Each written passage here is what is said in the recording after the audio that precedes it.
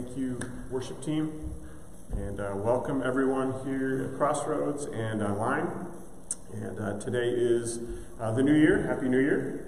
Today is not July. I would be skipping ahead a little bit. Today is January the 3rd, 2021. Let's clap for the start of 2021. You know, as I've been preparing for the message this week and thinking about entrance into the new year, I had to chuckle at a couple things that I remembered or I discovered that we began 2020 with a message series called Clear Vision 2020. And it's interesting, in hindsight, looking backwards, that with all that happened in 2020 that was completely unexpected and lots of upheaval and stress and difficulty, hardships, adjustments, changes in all kinds of ways, perhaps in going through that difficulty and as we continue to deal with some of the difficulties associated with 2020 and COVID-19 and all the implications, perhaps we've been learning and growing something about what is most important, and that the clearer vision that we've gotten perhaps has come through the difficulty and the struggle and the uncertainty that we've dealt with, and as we look forward with a certain degree of uncertainty. But one thing is certain, and I think that's where we're going in this message series in the book of Daniel as we kick off the new year. One thing is certain, that God is certain, that as we just sang, He is, He was, He is to come, He always has been, He is, and He always will be, creator and sustainer of the universe, and His everlasting love for every human person. I'll say that again, for every human person, because there's some folks sitting here and online who could be wrestling right now, I've really screwed up this week or whatever, and I'm not worthy of God's love or this or that. And the truth is, no one is worthy of God's love. God has made every human person with dignity and value, made in His image, whether you're a man or a woman, whatever culture, whatever language, whatever your personality, whatever your skill sets are. Every human person has dignity and value because they're made in God's image. And God has poured out His love in so many ways on our planet, in our universe, and manifest specifically, personally in Jesus Christ. That is certain. That is secure. So as I was thinking about that, we're going into the new year, and I was like, what is a new year? It's just a way we mark time, I guess, but really a year it's just one rotation of the earth around the sun, which is quite further than I had actually thought about. I did a little research in it, and depending on where you are, in general, the earth, it's about like 580 million miles or 580 plus million miles, which is a lot. But depending on, where you are on the earth, because the earth is also spinning, so we're moving quite a bit. We're moving around the sun. The earth is spinning once every 24 hours, approximately 1,000 miles an hour. We spin as a nation at the equator, not as a nation, as a world.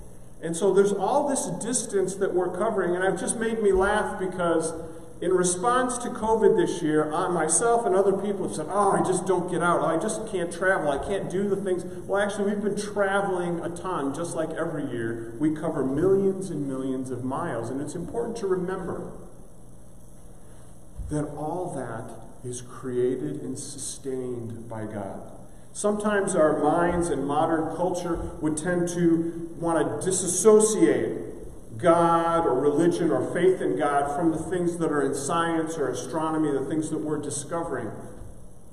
We shouldn't do that, because there's ample evidence that this universe that we live in, that this solar system, this sun, this planet, is not just arbitrary and didn't just happen, but there's intelligent design all throughout, which it's not a big leap of faith to believe in a super intelligent being that dwells in all time, in all space, and always will be, and always has been, and is. And so again, as we jump into 2021, sure, there's uncertainties. But God and His love for us particularly manifest in Jesus Christ, is certain. And the story of Daniel, the book of Daniel in the Old Testament, helps us see that in that time, we'll get into it in a minute after we pray, but there was all kinds of upheaval and uncertain and dramatic and abrupt change that Daniel and his cohorts and his people experienced. And it would have been very easy for them to come to the conclusion, oh, there is no God. God's abandoned us. We're not worthy. It's all up for grabs. But we see Daniel as a shining example to help us see that God is sovereign all the time, even in difficult circumstances, and will lead us through, giving us his strength and his love. So let's join in prayer, and then we'll get into the heart of the message this morning. Lord, here we are. As we just sung here in the worship space, you are holy, holy Lord God Almighty. The one who is, the one who was, the one who always will be. You are the constant in the universe. Lord, Jesus talked about heaven and earth will pass away, but his words will never pass away. And if you want stability in your life, put your faith in him. He's the rock. He's the focal point. You ground yourself in him, and your life is not going to be shaken irreparably to the core. Lord, our problem is that we go wandering in a wide variety of directions. There's a part of us that likes the idea of you and wants to embrace you, but there's another part of us that struggles and wants to keep you at a distance or deny and wants to pretend we're our own God, though we'd never say that. Help us, Lord. Help us hear your voice. Open our eyes and open our hearts to all that you have to say in your living, active word. Thank you, Lord, that this word, that this revealed word to all humankind has stood the test of time and will continue to stand the test of time. Lord, we need to hear from you as we enter into a new journey around the sun, if you will. Lord, thank you that our lives are in your hands, our time is in your hands, and we are dearly loved in Christ. Lord, help us ground ourselves and center on you. Speak through me, speak through your living and active word. May we all be encouraged. May we all be challenged. Sure, right here in this room, but through online as well. It's in your name we pray. Amen. Well, I was mentioning, about how we've done a lot of traveling this last year, and, cosmically, if you will, and you've accumulated quite a bit of cosmic frequent flyer miles. I'm not sure what you can bank that in and get for that, but anyway. But on the subject of travel and moving, just a humorous story about myself that I have both feet on the ground, just like you. My family knows that when we get into travel, and we've done quite a bit of travel because we have family out of state and stuff, that when we get in a car, I become a different person. I become extremely goal-oriented, and I'm measuring the time, and I'm trying to be as efficient as possible to get to where we're going. And one of the annoying things that I used to do, I'd be like, okay, everyone, and this is a family of 4, 2 of which are women. And, okay, now we're going to time it so that we're not going to eat and we're not going to pee until we need gas, and then we're going to do it all at once. And I'm going to go to the gas station and I'll drop you off at the restaurant and you can pee and get food, and I'll get gas and pee, and we'll be in and out of the stop. In 10 minutes we'll be on our way. It seemed logical at the time. I was told on many occasions that was quite cruel. I got to experience that cruelty of my own doing just this week. Took Emily back to Chicago, drove her, and I had done a lot of, it was the day after, it was the day of the heavy snow, so I shoveled like crazy Wednesday morning and was tired and exhausted, but I said I'd get her back, so I'd had coffee that morning, a lot of it apparently, and brought a 32-ounce Mountain Dew in the car to want to be alert. And we're getting into the Chicago area, the Kennedy Expressway and all that stuff, and it's busy. And all of a sudden, I'm like, oh. And you might say, why are you talking about this in church? Because our weak spots, our blind spots to other people's concerns and needs can tend to creep up us and get us when we least expect it, and that's what happened. So I got her to her apartment, and as we're talking, and she's pointing things out. I said, hey, do you want to go by the school where the kids that I work at? No, honey, can we just get to your place? And she's like, you're really uncomfortable. Yeah. Okay, so we get there, and she said, well, okay, let's get our stuff, and we'll go up the stairs. No, can we just get up to your apartment right now, and I'll come back? And I physically had trouble getting out of the car. It was really bad.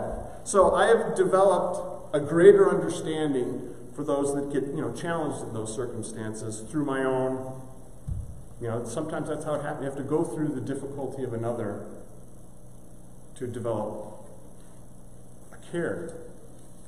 And and that's one of the benefits of this 2020 as well, isn't it? That we've all gone through difficulties. Maybe things that we had this planned so well. Professionally, financially, relationally, physically, health-wise, and it blew up. And we experienced the pain and the struggle and the anxiety, and then God walks us through it. And now we're better equipped, aren't we? To be compassionate, to be kind, to be caring to others who go through similar circumstances. It's funny how that works. So anyway, on to Daniel. It would not be possible in this time to give you the whole history and the backdrop of what's going on in the kingdom of Israel. Let's just say this. Remember the Civil War in our country, where this one united nation over a period of time divided.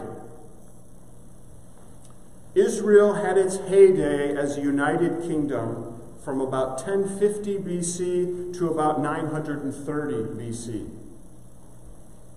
Samuel was raised up, Saul was raised up as the first king, David was raised up, and then Solomon.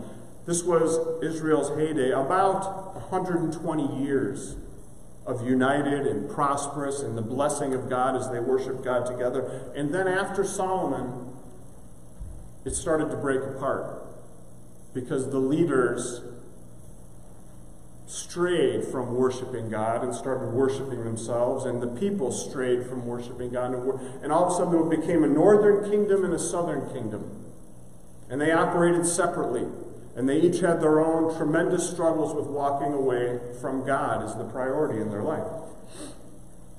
When you worship yourself or when you worship the things, it makes it, you become less able to cooperate with other people, and so the kingdom broke apart. And so they went through several years. Well, the northern kingdom went through 108 years before it was overrun by the Assyrian Empire. The southern kingdom, the northern kingdom was called Israel, the southern kingdom was called Judah.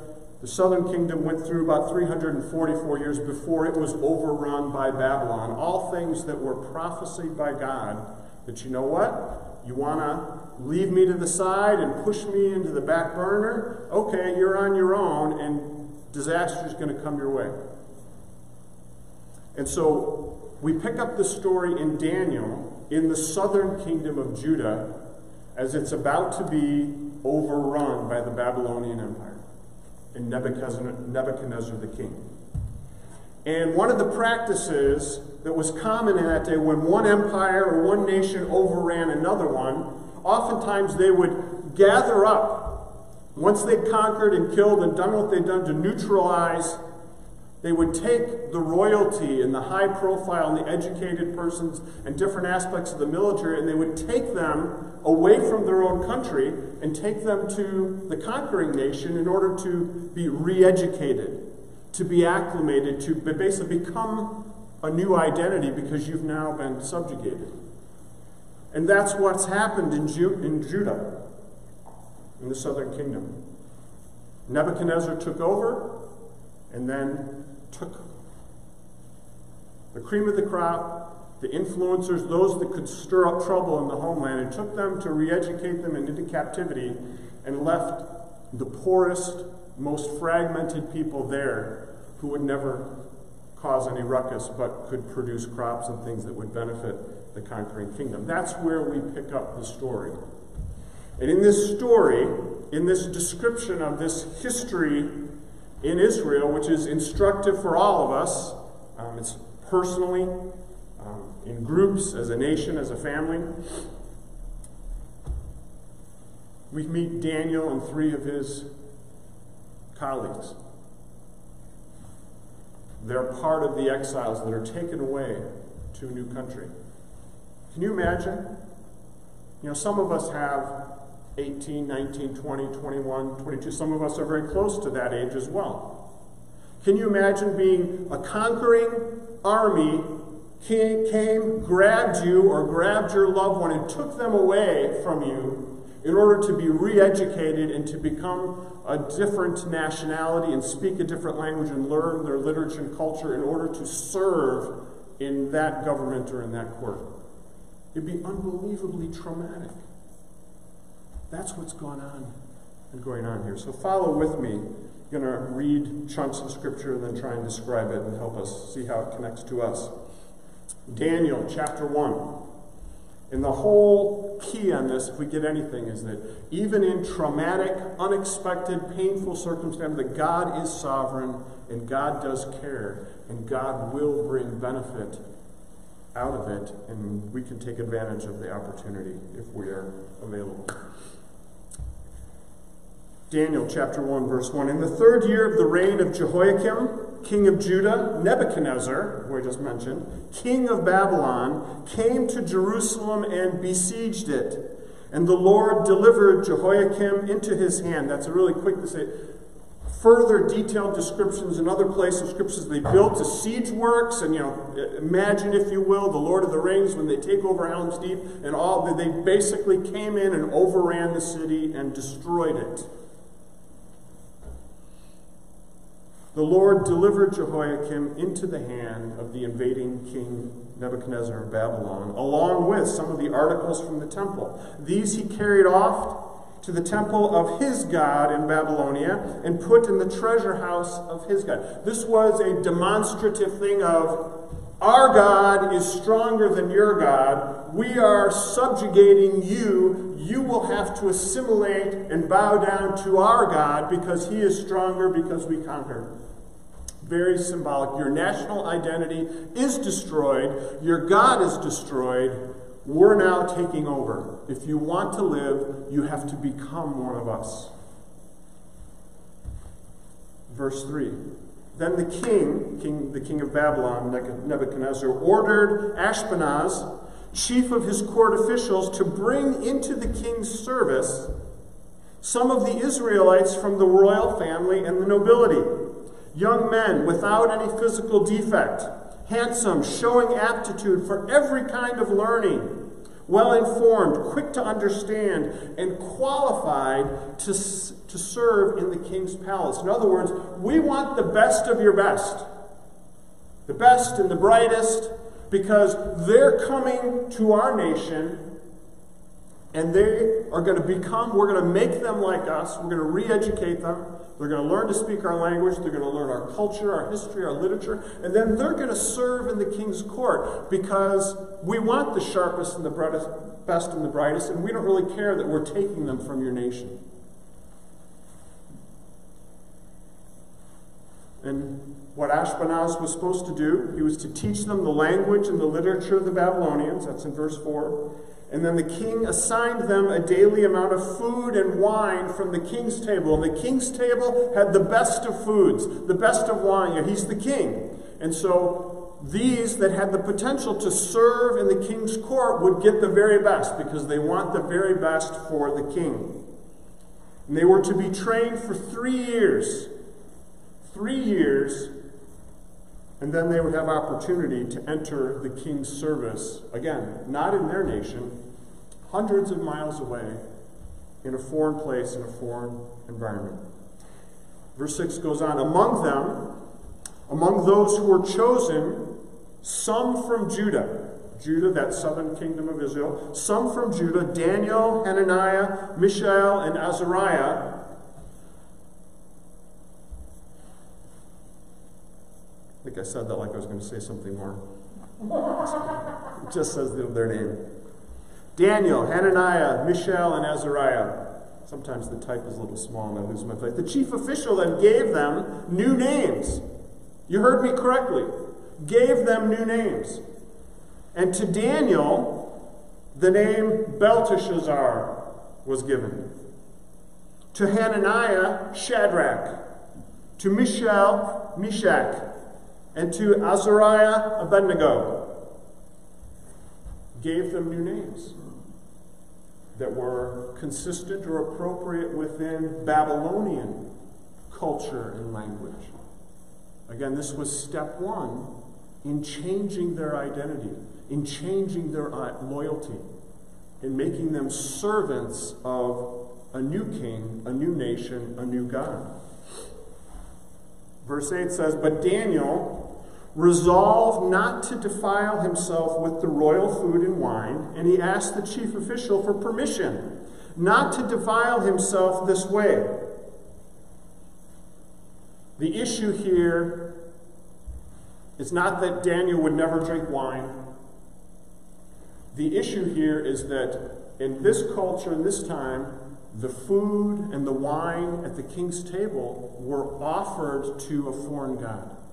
Were offered to... So Daniel's like, I want no part of taking in something that's offered to a foreign god, that acknowledges in any way a foreign god which I don't believe in, because my God is the everlasting God.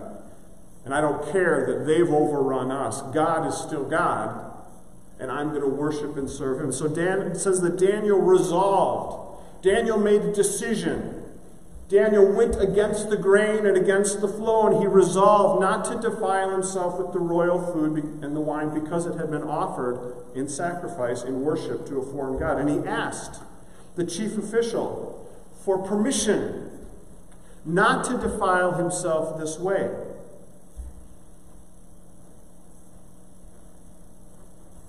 Impressively done.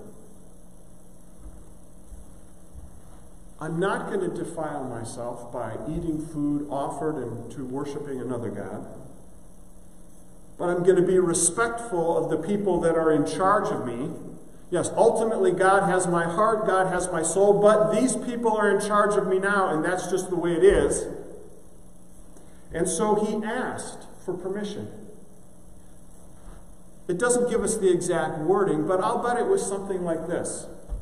Chief official, I want to honor and to serve the king well when I have the opportunity. I'm going to give myself to the study of the language. I'm going to give myself to the study of the literature, and I am going to do my best. But for me to do my best, I need to be loyal to what's deep within me, and that's my love and worship of God, and I can't eat this food. Could we do something different? Now you might say, Steve, that's reading between the lines. Perhaps a little bit. But it's no accident that it says he resolved, he determined, but then he didn't defy. It says he asked for permission. So I'm going to let God figure it out. He asked for permission. In verse 9 it says, and God caused the chief official to show favor and compassion to Daniel. His job was to acculturate them, to assimilate them so that they became Babylonians, that they worshiped their king, that they worshiped their God. That was his job. That's what he would be accountable for. Been very easy. I'm sorry. My job is to make you one of us. That means you got to eat our stuff, you got to drink, and that's it. But the scripture says God, in spite of the expectation that would have been on this official, God, in response to Daniel being willing to put himself at risk and to ask the question, God caused the official to show favor and compassion to Daniel. But the official did say to Daniel, I'm afraid. I'm afraid of my lord the king, whom I'm served. I'm afraid of my lord the king, who assigned your food and drink.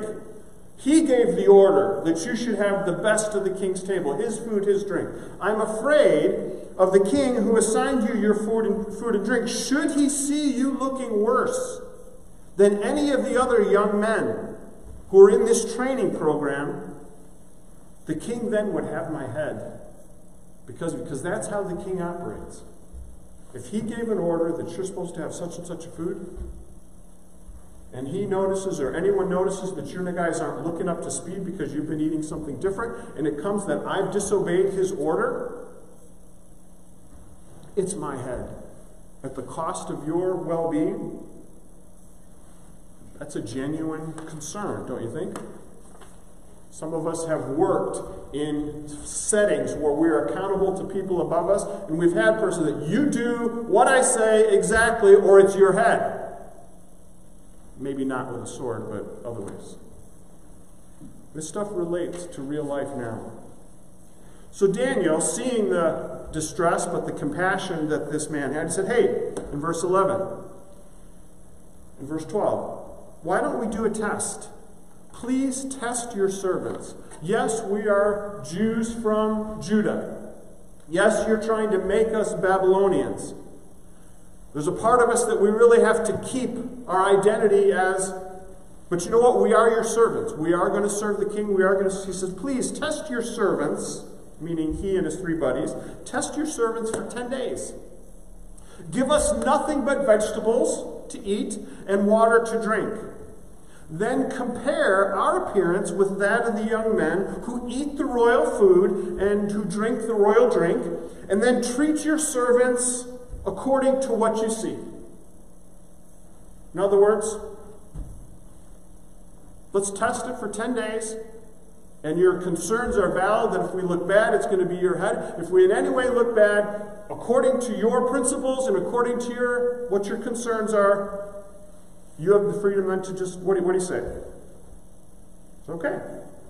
Verse 14, so he agreed.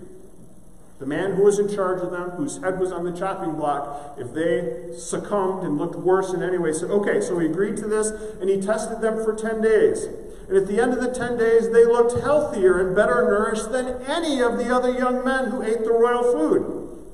And so the guard said, okay, we're taking away the choice food. We're taking away the wine, and we're just giving them vegetables and water because it's working.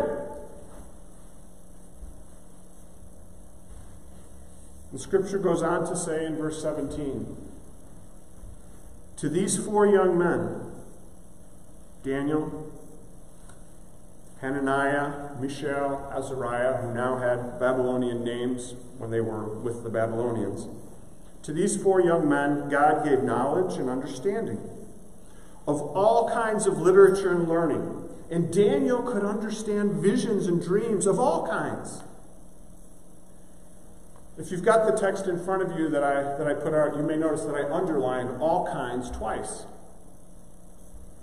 God gave them knowledge and understanding of all kinds in literature and learning. And Daniel could understand visions and dreams of all kinds. Twice the scripture says all kinds. Versatility. God gave them wisdom and knowledge and versatility. And why? There's a school of thought, particularly in modern culture, that, well, yeah, religious stuff is religious stuff. If you say you have a relationship with God or you read the scriptures, it's just relevant in that domain. It has no broader application. The whole God thing, we need to keep it in its proper place. And you can use it in that context. But in the real world, the real that we live in business, and in relationships, and in finance, and politics, and all that, be careful. We keep that off to the side. They were in a highly charged political environment. There were going to be massive expectations on them. It says God gave them knowledge and understanding of all kinds in all areas. Then it mentioned Daniel had a specific ability to understand all kinds of dreams and visions. In verse 18, at the end of the time set by the king and to bring them into his service, the chief official presented them to the king, presented them to Nebuchadnezzar for evaluation. Here they are. Here are the guys that went through the 3 years of the training program. Included in the people that were brought before Nebuchadnezzar were the 4 from Judah. In verse 19, it says, the king talked with them personally. And he found out in talking with them and with others, basically he was testing them, that there was none equal in this whole training program of young men from different cultures and other people from Judah. These 4 were distinctive. They distinguished themselves. So much so that the king, when he talked with them, he was impressed. None were equal to these 4. And so they entered the king's service. And in every matter of wisdom and understanding about which the king questioned them, the king found them 10 times better than all the magicians and enchanters in his whole kingdom. The established people in his court, the people that he relied on, his go-to people, the magicians, the enchanters, and other informed people, these kids, these young men were sharper than any of them. Because God gave them knowledge and understanding that was versatile in all kinds of situations. And Daniel remained there in the king's service until the first year of King Cyrus. Long after, we'll get to that in weeks to come, long after this king, Nebuchadnezzar, the king of Babylon, was in charge of this region. Daniel continued to be there, advising, and we'll get to that in the future. What are some takeaways for us? And we need to wrap up. I've been kind of going at length here. 3 quick takeaways. And I encourage you to read this passage of Scripture on your own, because God's Word is living and active, and through the Spirit, as you ask God to show you things, He will bring up things perhaps better and more specific to you than what I'm going to mention. Takeaway number 1. If we want to trust God and follow God through great difficulty, we need to anchor ourselves in God, and when we do this, it solidifies our identity. Remember, this was all about identity conversion here. We don't like, we're taking over, and you need to conform and mold to us. It's very important. You know, the Scripture talks about in Romans 12:2, right, it's not in your paper, right? Romans 12:2. Don't conform any longer to the pattern of this world, but be transformed through the renewing of your mind. Then you'll be able to test and approve what God's will is. There's certain aspects of the world's thinking that would like to squeeze us into its mold, that you need to think this way, you need to become like us. Put your God on the back burner, put him in the little box that we want to put him in, where it's just for those purposes. It's very important that we anchor our identity in God and His everlasting love. We can have a tendency to anchor our identities in our performance. Maybe it's our professional performance. Maybe it's our physical and strength performance. Maybe it's our mental and intellectual performance. Maybe it's relational performance. Do I have someone? Or can someone call me? We have all kinds of ways that we try and craft an identity for ourselves based on achievement or things that we can show to ourselves or show to others. See, I'm worthwhile, I'm valuable, this is who I am. All that stuff is unstable. God is the only thing that is unshakable, and we need to anchor ourselves, anchor our identities in God and His love for us. That's what gives stability. That's what gives solidness. That's what gave Daniel the ability to be himself and then ultimately distinguish himself and his colleagues in this pressure cooker that he was in.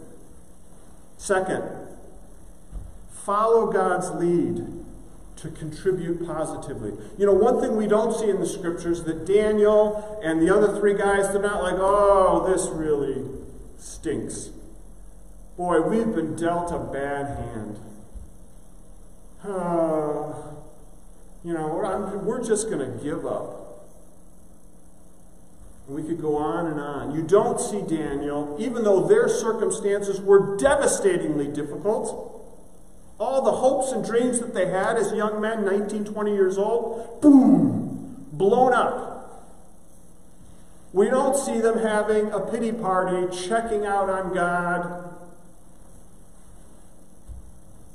They're following God's lead. Like, you know what? This is less than ideal. This is not what we planned. But you know what? We're going to believe that God is here anyway. And we're going to follow His lead. And we're going to find a way to contribute positively. Even if it's to a conquering king and a conquering culture. We are going to ascend within this great difficulty. Follow God's lead. Believe that God is going in front of you, even in the most difficult and unexpected and painful circumstances. anchor ourselves in our identity in God, follow God's lead in less than ideal circumstances in order to say, I'm going to contribute positively. I'm going to find the silver lining in this. The silver lining is God. And last, third, trust in God's help to uphold you. To uphold you, for God upheld Daniel. God upheld Hananiah, Mishael, and Azariah. The second I walk off the stage, I'm going to forget the other three names. But Daniel, I always remember. See, remember, God upheld them because He gave them knowledge and understanding in order that they could excel in the difficult context that they were in. God didn't take them out of the difficult context. He gave them knowledge and understanding and helped them excel within the difficult context in order that God would be glorified and that people could see the living, active God at work. I don't know what 2021 has for me. I don't know what it has for you. Sure, there's uncertainties. It's likely many unexpected things will happen. Perhaps difficult and painful things. But this I do know. According to the Scriptures, according to the living Word of God, what will remain the same is God Almighty, Creator and Sustainer, the one who loves each of us personally and has demonstrated that in Christ. And that can give us the stability that we need to contribute positively and to be upheld and to be distinctive rather than just going with the flow. Let's pray. Lord, thank you that you are the living, active God. Lord, thank you that you always have been, you are, and you always will be, and that your everlasting love, uniquely manifest in Jesus, is available to everyone. So, Lord, I pray that you would help us turn to you, maybe for the first time, or return to you in faith if that's what's needed, and to pour out our concerns and our weaknesses and our failings and ask for your help because, Lord, you understand and you love us. Lord, as we're going to see in the weeks ahead, you have an amazing ability to give us the strength that we need and to elevate us. Lord, there's so much in our culture that says, elevate yourself, call attention to yourself, wave your banner, wave your flag. Lord, if we worship you and trust you, you'll do the elevating as needed. That other stuff is a waste of time and a waste of energy. Thank you, Lord, that we can trust in you. Thank you that Jesus came. Thank you that Jesus died on the cross. Thank you that Jesus rose from the grave, achieving victory over sin and death, and wants to share that victory in a loving relationship with everyone. Help us to live these things out. Help us to think these things out. It's in your name we pray, Lord. Amen. Well, that's our starter in the book of Daniel. We'll probably have a better name for the series besides Daniel next week, but we're off and running. See you next time.